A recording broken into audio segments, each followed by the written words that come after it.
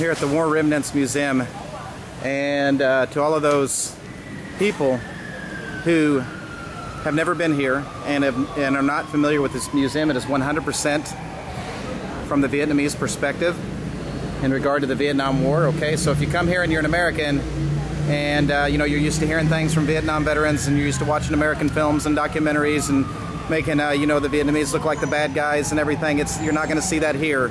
Here, the Americans are the bad guys. Okay, so don't be surprised if you come here, and this is a must-see attraction, by the way.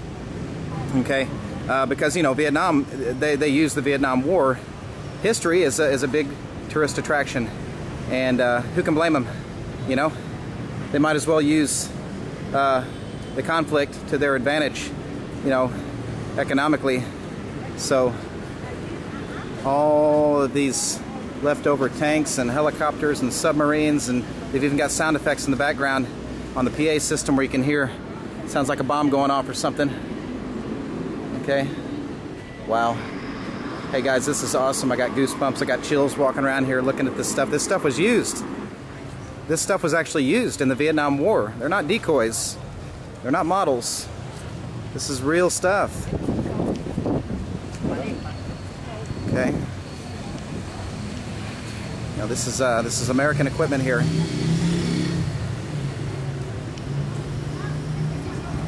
U.S. Air Force. Let's go check out this other plane I have over here. This is the outside of the museum. I'm going to go on the inside here in a moment. Okay, here's a helicopter. Now, a lot of the deaths that occurred, the American deaths, was due to friendly fire. A lot of people don't know that there was a large number of casualties due to Americans killing Americans unintentionally, you know.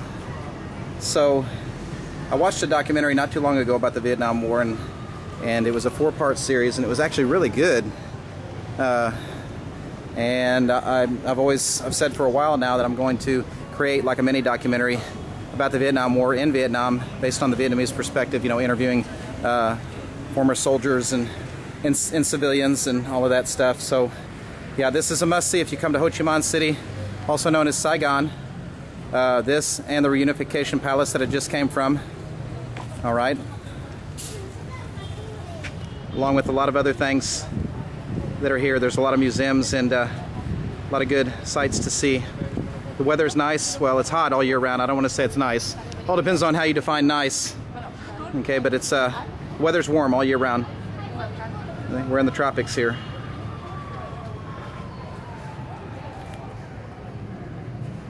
War Remnants Museum.